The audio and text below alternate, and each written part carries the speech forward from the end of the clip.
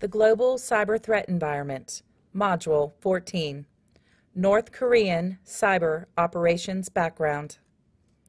Objectives.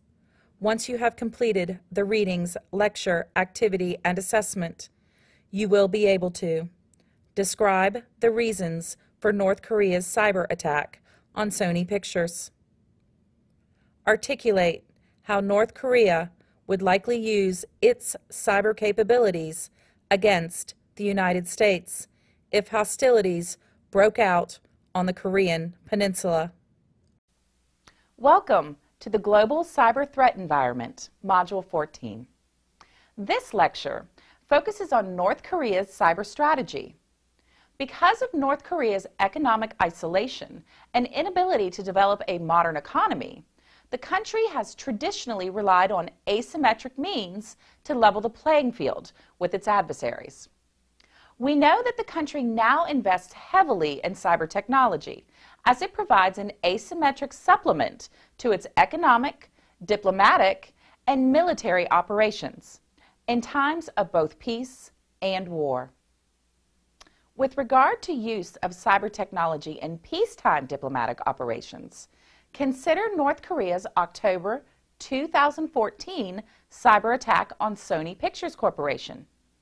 Kim Jong-un, leader of North Korea, is thought to have ordered the attack as revenge for Sony's release of the motion picture The Interview. The action comedy film about two journalists who arrange an interview with North Korea's leader and are then recruited by the CIA to assassinate him depicts the North Korean leader in a highly embarrassing light, shy and unsure of himself, enamored by Western culture, and desperate for his father's approval. The North Korean Central News Agency stated that North Korea would retaliate sternly if Sony Pictures released the film, describing the movie as a blatant act of terrorism and war. Sony delayed the release for about 2 months, but eventually released the film on December 25th. About a month before the release, a group self-named the Guardians of Peace hacked into Sony Pictures Corporation and leaked numerous internal emails, employee records, and other correspondence to embarrass the company. A few weeks later, the hackers threatened to attack any theaters showing the film. In mid-December, the FBI formally accused North Korea of executing the attack based on direct evidence that the agency had collected.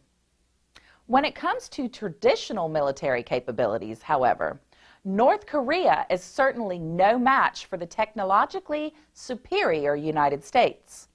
North Korea has thus incorporated cyber technology tactics into its military plans. The most likely location of a U.S.-North Korean conflict is the Korean Peninsula. And although the United States has about 35,000 military personnel in South Korea, we would need to quickly send reinforcements if hostilities broke out. North Korea realizes this and also believes that the United States has become over-reliant on satellite and other information. As a result, North Korea likely has plans to target both logistic and command and control systems so that any needed reinforcements would be delayed. Such delay would provide North Korea with enough time to overwhelm existing enemy forces and dig in for a lengthy war, something that the United States would rather avoid. In preparation for this potential future engagement, North Korea appears to be accelerating its programs for training cyber warriors, which is quite economical compared to developing expensive conventional weaponry. The CIA's World Factbook estimates that North Korea's gross domestic product is roughly $40 billion, 1/10 the size of our F-35 Joint Strike Fighter program, and a drop in the bucket of our own GDP. North Korea views cyber program development as a way to level the playing field and ultimately neutralize the United States' technological advantage. As an example of this effort, North Korea scours its country for its most promising students and then sends them to schools with specially designed cyber operations curricula.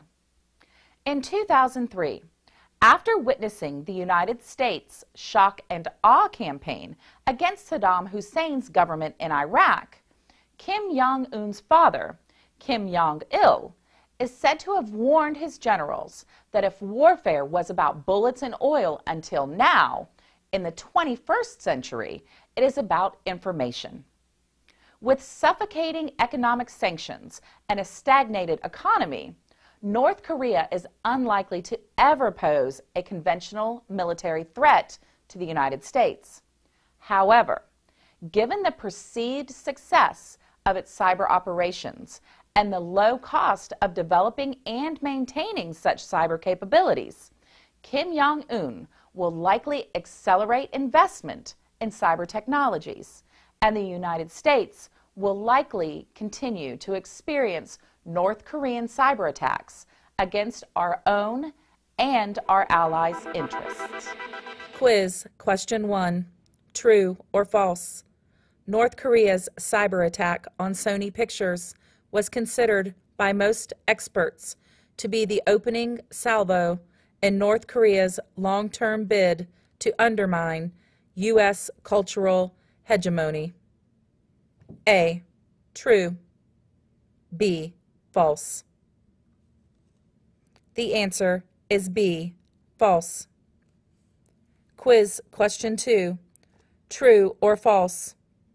In the event that hostilities between the United States and North Korea break out on the Korean Peninsula, North Korea is likely to use cyber technology to execute asymmetric attacks on U.S. military logistics systems.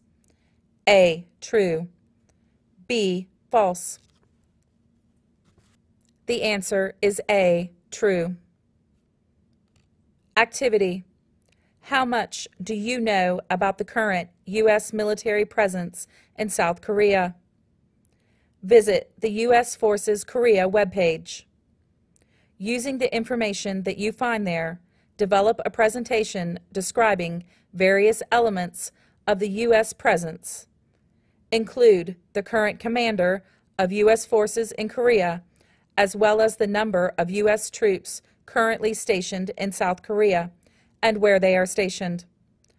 Also include a description of some of the military units in Korea.